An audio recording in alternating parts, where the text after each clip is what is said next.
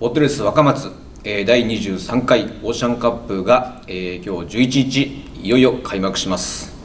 今大会の、焦点といえば、やはりなんといっても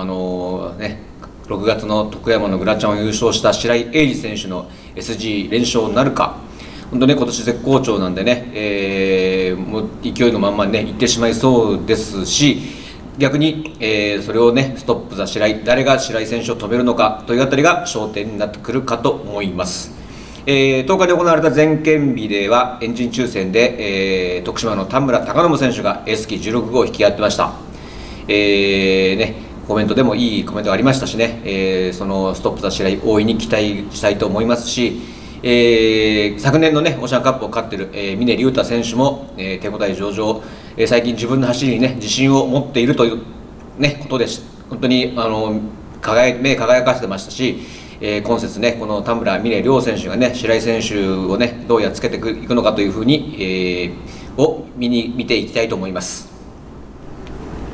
はい、というわけで、12レースドリーム戦は、この白井選手、峰選手、木下選手、吉田選手、坪井選手、中田選手の6人による争いとなりました。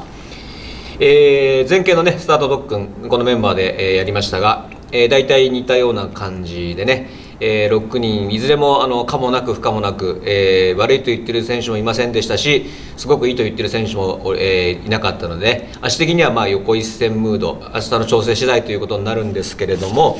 とにかく最近のリズムという点でね白井選手が本当にいいですよね。今日のねエンジン気配もね悪くなかったということで、1号艇というね、利点も踏まえれば、その白井選手本命でいいのではないかと。